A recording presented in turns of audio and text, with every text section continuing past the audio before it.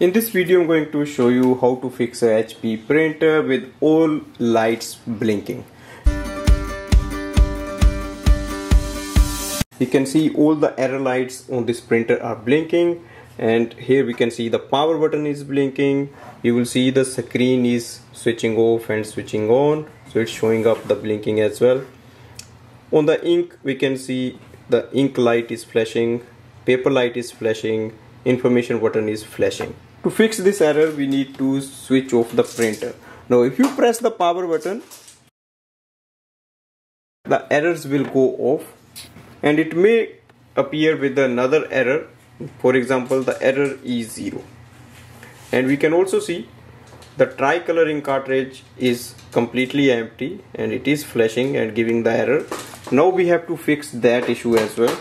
So open the ink chamber and replace the ink cartridge that's causing the problem. So here we have the ink cartridge. Sometimes we install a wrong ink cartridge. For example, here I have installed ink cartridge 65, but it should be 67.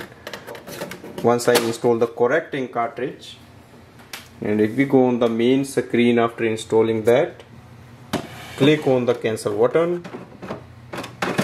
Now just wait for the printer to recognize the ink cartridge. If still the error showing up and if it's not going away, you just have to press the power button once. So this will switch off the printer. So that means printer is working correctly. Now press the power button again.